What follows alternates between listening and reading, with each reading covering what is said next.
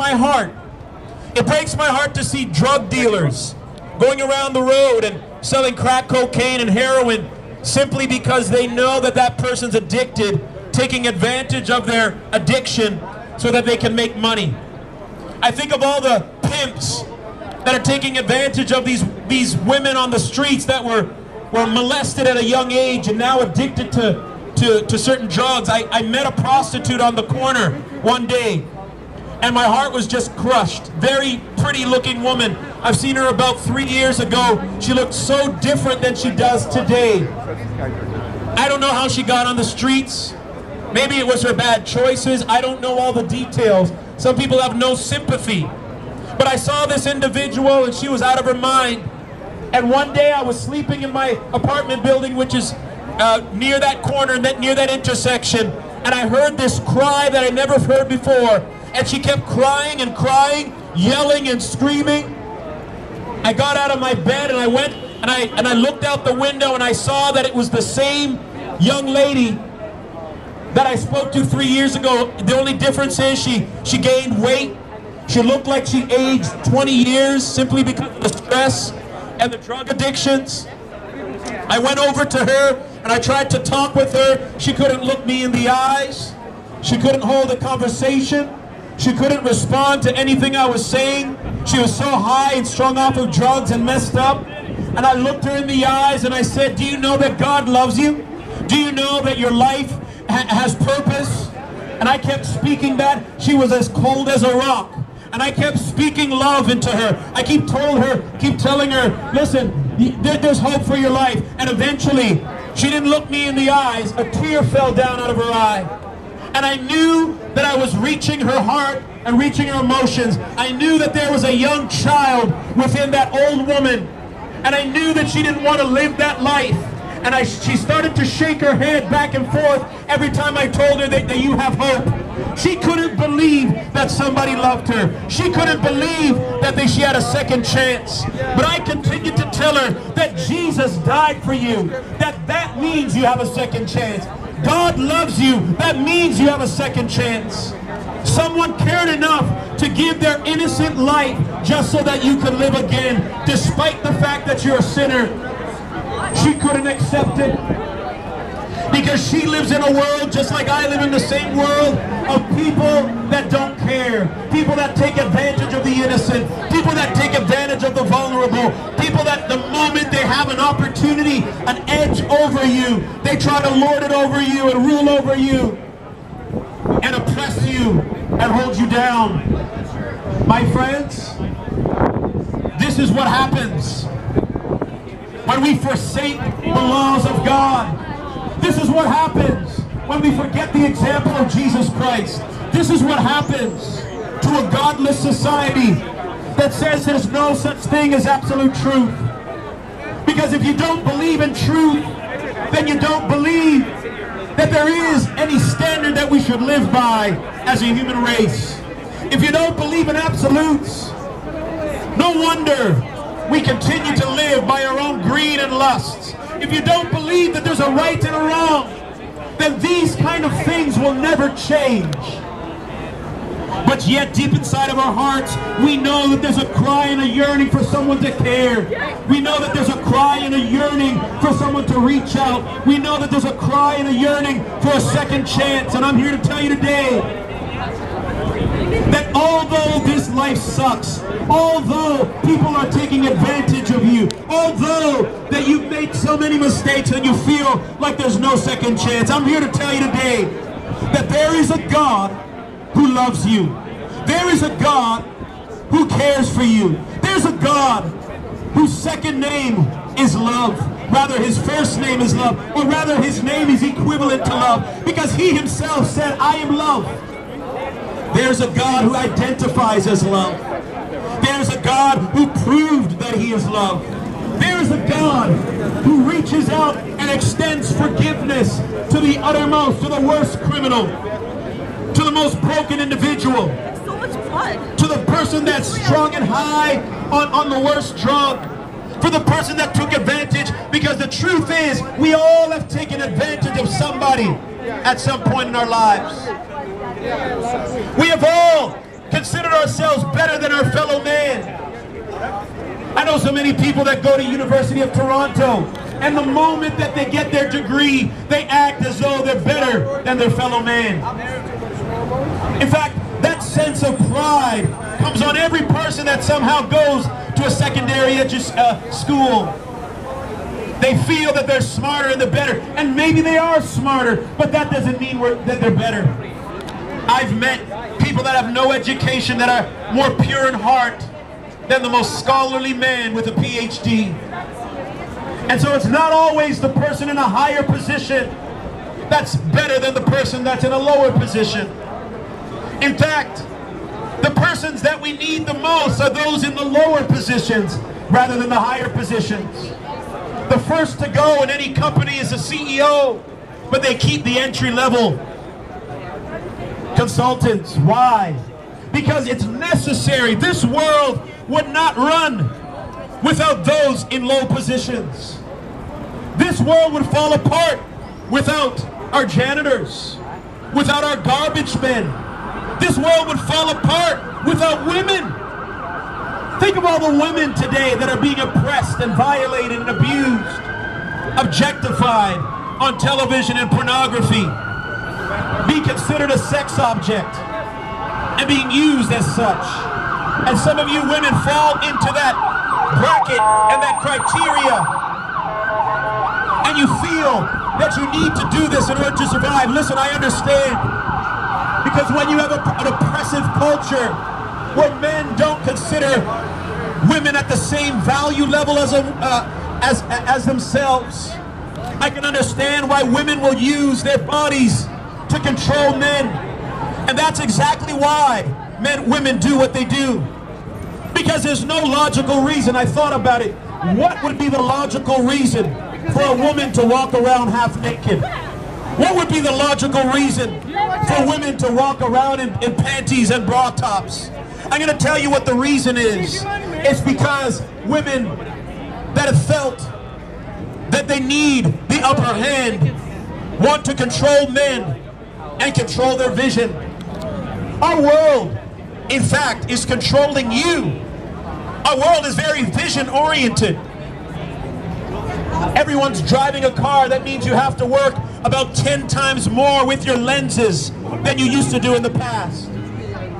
In order for you to get around and drive a car, that means you have to be more focused with your eyes than you used to in the past. Now we have smartphones. We are now more vision-oriented because everything revolves around what's on our phone. And so that means that someone is controlling your eyes. And if a woman can wear certain things and get the attention of a man, we know it's for control reasons. Number one, it's to get the attention of a man, to say, I'm attractive, come after me.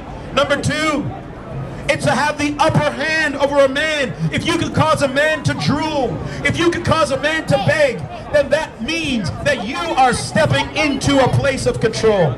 A woman has every right to wear whatever the hell she wants. It is not to gain a man's attention. What is it for? It is for herself. So you have no dignity, is what you're saying? It's true. I think women, I don't know you, but you're wearing a bra top, and I think that's for your husband. But no, you can do whatever you want. And you're right, women can do whatever they want. It doesn't make it right. Now, if you want to walk around naked, you can do that. It's called lewdness. There's a law against that. So while you think it's right, if I were to go walk around with my penis hanging out, you would not say that that's right. If I were to walk around, if a woman were to walk around with her breasts hanging around in front of her kids, you would say that that's woman's a pervert. Would you not agree? Wait, with her breasts? Yes, breasts are not meant to be exposed publicly in front of little kids. Actually, that's called pornography. It's not illegal in Canada to. Well, it should be. For a woman to walk around topless. If a man is able to walk around topless, a woman should be able to too. I'm going to tell you the difference. Right, that is her right. Okay, I am a health science student. Okay, it is just the same amount of tissue. We just have a little bit more. Men have sexualized a woman's breast. Men have sexualized women's breasts. Men have sexualized women. You are saying that a woman is doing this for men. I think she is. Women do not do this for men. Women do this for themselves, to empower themselves. Women walk around naked to empower themselves? You're saying that I'm walking around naked. No, I never said you. No. We're talking theoretically. I don't even want to judge you. I don't know you. I know you're wearing a sort of a broad top, but listen, I'm not here to judge you specifically. I was talking about the fact that the reason why many... You do not see women walking around topless. You do not. No, I don't. You don't. I see them. I see many dressing half naked. And that's her choice. It is. It is her choice. Okay. It's a bad choice. No, it's not. I get hot as shit. I'm hot as shit right now. Your language is a bad choice too. Okay. You don't have to swear. You don't have to swear. It's a bad choice of words, right? You can do whatever you want to do, but it doesn't mean everything you do is right. Like, I mean, just look at this for a second. So you look down on me because I used a curse word. I don't look down on you. I just think it was a bad choice of words. Exactly what I just said. And I think you don't have to, in front of all these people, use curse words, and especially that I'm a preacher of righteousness. I apologize that I offended you for using that language, but I am entitled to free speech. You are. You are. Okay. So swear all you want. Okay, I'm not going to. But I'm just saying that it is unfair for you to say that any woman is walking around in a crop top is her provoking a man, trying to gain a man's control. Well, why is it unfair for me to have an opinion while you have an opinion, and you think it's okay for you to swear, do whatever you want? I'm allowed to have an opinion. I think it's control. I think it's controlling. I think when a woman has in this society, listen to me. Of course, I'm preaching to the world, and I'm giving you the mic too. But listen, I'll let you speak. Listen to me speak. Listen. I don't think anybody is going to walk around half naked in say the RBC Bank or TD Bank or Scotia Bank. Why? It's inappropriate. You need to come to work with business attire. You wouldn't become a teacher and walk in front of kids half naked. You'd be fired. So you can't walk in a mall half naked either, because they would kick you out. That is complete. No. They wouldn't kick you out. A mall would not kick a woman out for wearing shorts and a crop top. But if a woman wore that to work, 100%, because a workplace is a professional place. Being out in public does not mean that you need to be as professional as you do when you present yourself at work. Okay, so professional, yeah, sure, you can do whatever you want, but listen to me. The reason why it's professional not to dress lewd is because it's called lewd. It's unprofessional. And I would rather teach young women to be professional and dignified and have respect for themselves, rather than to walk unprofessional and undignified and lewd. Okay, let me ask you this. Do you think that I am unprofessional because of the way that I am dressed today? Do you want to make it personal? I don't want to make it personal with you. No, I'm... Do you want to make it personal? I will not be offended. Do you really want me to go there? I don't want to go there. I don't want to go there. Hold on. Okay, you said that women don't dress like the way they do to get our attention. No. Well, psychologically, everybody does something to get somebody else's attention. So you're lying. Okay, that's his opinion. But look, the reason why that you go to work dressing a certain way. You want to be in this country. And first of all, I'd like to just quickly congratulate everybody in the Toronto vicinity for taking part of these conversations, where we put up a gospel booth called Free Information About Jesus. We're from a ministry called Christ Forgiveness Ministries. We've been doing it for about 8 years here.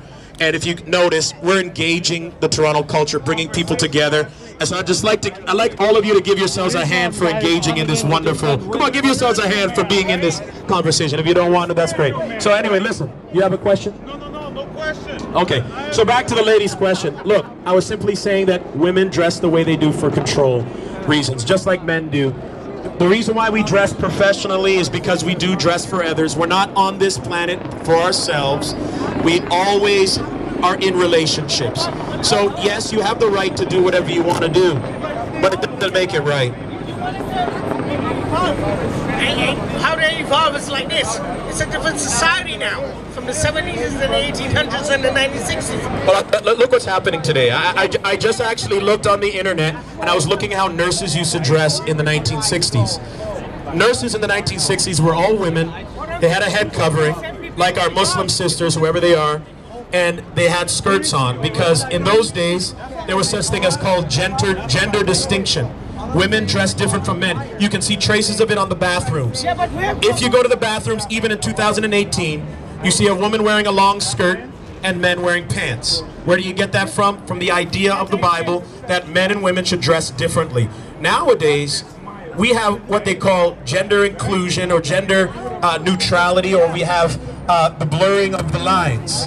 And we're so blurred that today we're now teaching people that there's 32 genders or even more, that there's no such thing as, but the thing is, if you were to cross the border and get a passport, you have to identify as a male and a female, regardless of whatever. There's no such thing as saying I'm a monkey or I can choose whatever I want to do. If you're being followed by the police and they write up a report, they say a male is on the run or a female is on the run. There's no such thing as 32 genders. So regardless of what they try to teach you, it's not true. You cannot. It would be very difficult for somebody to catch a criminal saying, well, you know what, we're chasing after somebody with long hair, claims to be an alligator. They don't actually look like an alligator, but that's their gender, and they're an alligator, half alien alligator. It's very difficult, my friends. It's not going to work out. There's a male and a female. And why am I going there? Hold on a second. The reason why is because I looked on the internet and I looked at the 1990s of how nurses dressed, and now it was multisexual, which is fine. 2 genders, male and female, were working as nurses. The women stopped wearing skirts and they started wearing pants. And now we have scrubs today. They threw away the head covering. Now, that's one example of changing norms. We've as a culture, gone away from the idea that men and women are different, and we tried to blur them and call them the same. Let's look at what happened in the 60s with or even a little before, with the burning of the bras. Now, I don't know about you, but I know a lot of women today are walking around without bras. But you know what? The reason why they wear bras is because it's very difficult to move fast with it just hanging over like that. You know, you need something to hold up yourself. Now, you don't have to wear. I got it.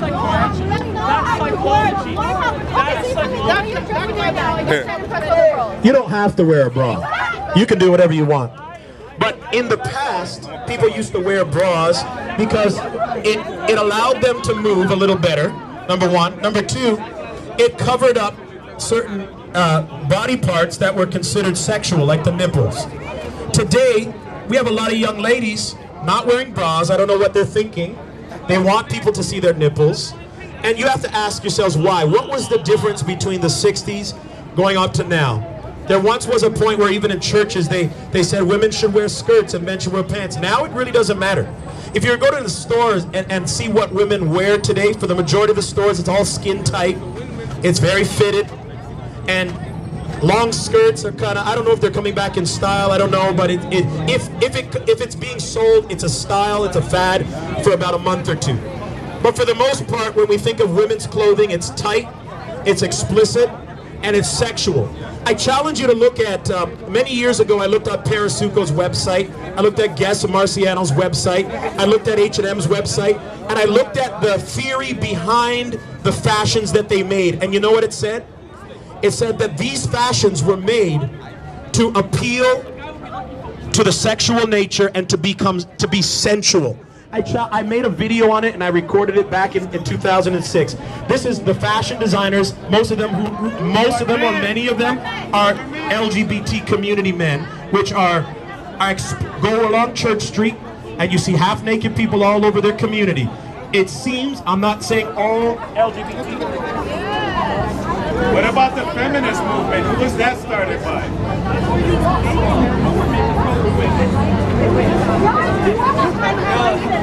Praise the Lord.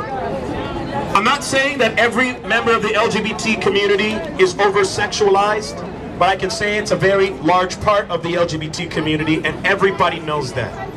It's a sexualized community where sex is pushed. In fact, the whole agenda is who you can have sex with.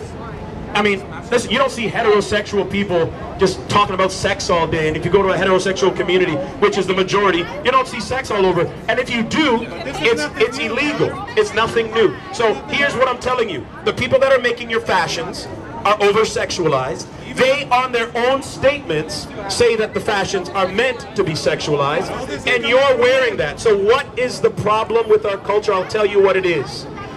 The reason why things are the way it is today is because we've gone astray from the norms of the Word of God and what is right. And we've embraced the teaching that there is no such thing as right. It's subjective to how you feel. But you don't even believe that on the inside. Why? Because if I was to rape you, rob you, kill you, you would want to call the police, which means that you expect people to believe in right and wrong, but you're teaching, or rather our teachers are teaching you that there's no such thing. So there's something wrong. What's wrong is this: we've gone astray from the things of God, and that's why things are falling apart. You had a question? Come here, please, because my cord is... A lot of tribal communities where women are bare-chested, they expose themselves, they have children, they have a very good community that they survive in. So they have their own religion, they're following their religion. You're telling me that God does not exist for them? So instead of changing the way children are brought up in school, in their homes, to change their viewpoints to how to see women, you think women should continue being perverts and women should continue changing themselves for men. For you, specifically. No. I think that, hold on. No, I'm not gonna start wearing makeup and all that stuff like that because it's made up, it's not real, but listen to me. All those cultures, I'm gonna answer your question. Can I answer your question? Look, people paint their face and do whatever they want to do. Okay, hold on. I just looked at your chest. No, I didn't. I don't want to look there.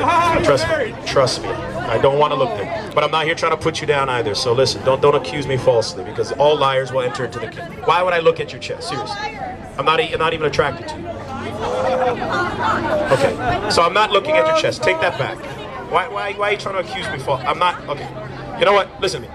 Look, I'll answer your questions. Just because you see tribal people doing something way out in Africa, I want to ask you something. Okay, where? Okay, other communities, Latin America, South America, Philippines, wherever, and you got ancient tribal people that are walking around half naked. Have you ever been there? I have. Have you been there? I have. You're aware. Okay, I'm aware too, so we're on the same level. I haven't been there. You're a teacher. Okay, I'm a pastor. Okay. What's your educational level since you wanted to go there? A bachelor's of art. I did my bachelor's of education. I've traveled around the world. I'm a teacher. I teach in Toronto. Great. I've traveled around the world. I have a master's of religious studies, and so I guess I'm smarter than you. You don't have to have an education, first of all, to be smart. To be aware, you need to go read, meet people, interact with the world. That's how you get smart. Not just by reading one or two things, or reading or getting a bachelor's degree. There are a lot of people who have achieved, who are also probably won some kind of prizes just because they are smart, not just because they went to university. I agree, but you're the one who brought up the fact that you're a teacher, not me. I didn't care about that stuff. The only reason why I went there is because you went there.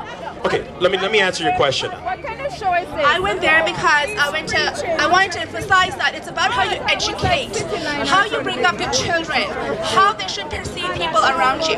It's not about covering up and suppression. It's about education, of respecting one another.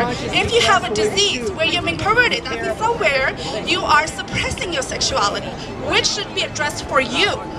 Not everybody around you needs to change, means you need to change in your viewpoint. Okay, so you're kind of teaching what I was just about talking about, was this sense of everybody's truth is subjective to themselves. That's kind of what you're saying. See, I can sense what you're saying automatically. So it really no one should really judge me if I rape somebody, right? Because my morals is subjective. It's completely different. Are you sure? So where's the line? Where's the line of absolutes? And where's the line of doesn't matter?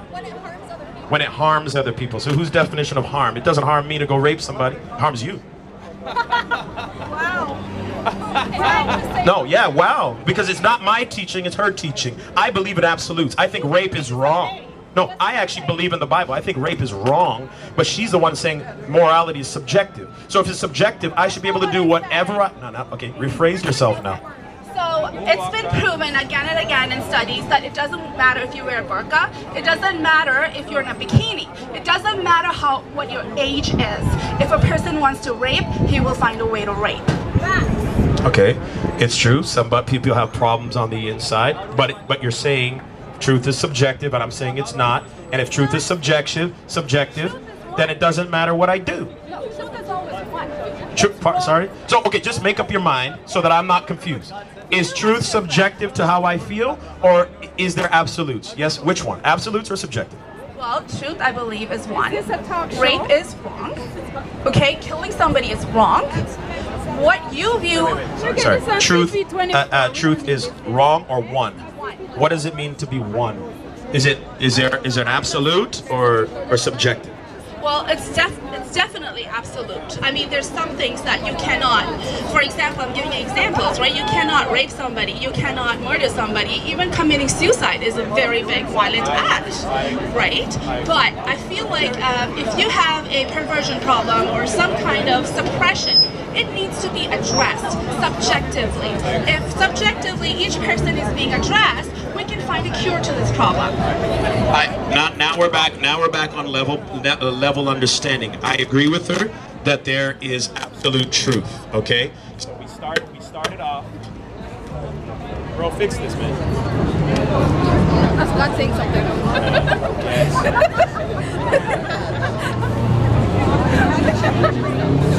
Somebody go to the dollar store, need some tape. Where's check. Oh, okay, there you go. Okay, yeah, God is saying something. He's saying that you need to think about something for a second. So this is what God is saying here right now. I agree with her that truth is absolute. Okay, the Bible says that Jesus is the truth, and His word is truth. Amen. The reason why we teach modesty, because in all reality, there is. That's my It's a sign. Yeah, it's a sign. There is a factor within all of us that either gives us certain impulses and attraction, and that don't. It's normal to have opposite sex attraction. It's normal. That's normal. It's abnormal to have same-sex attraction. Whether or not you like what I said or not, it's abnormal. Even many people from the LGBT community claim they wish that they didn't have these inclinations. It's not the norm. Why do I know it's not the norm? Because it doesn't bring forth life. If I were to teach that it's the norm, then within one generation, people would be believing that that's the norm, and we wouldn't have a community. So if we have natural inclinations of attraction, we have to ask ourselves, is this something that we should suppress or accept? We accept it. And if we accept that we have natural inclinations, we simply have to guard ourselves in certain ways that protect ourselves from abuse or wrong displays of these attractions or these sexual parts of our lives, and then we expose it at other times. That's why we have laws called lewdness and we have modesty. So the reason why we teach that women should cover themselves is because they have certain sexual hormones that release fair hormones and sexual attraction that triggers a guy, which is natural, and unless they want to be targeted by people all the time and looked at a certain way, which is natural, then they need to cover themselves up. There's such thing as called temptation. How do I know that? Because I'm a man. I have sexual attractions like anybody else. That's why. So if you want to teach every kid to walk around naked and everything like that, meanwhile you have, and I'm not saying that that's what you're saying, but it's in some way what you're inferring or implying that we should do, because you're saying that for me to tell a woman to dress a certain way, that I should actually be telling the man not to have those impulses. But that's not true. He will have those impulses, just like a woman will. So we have to work with who we are and cherish our relationships. That's why the Bible says that fornication is wrong, but marriage is right, because it protects the sanctity of women and men.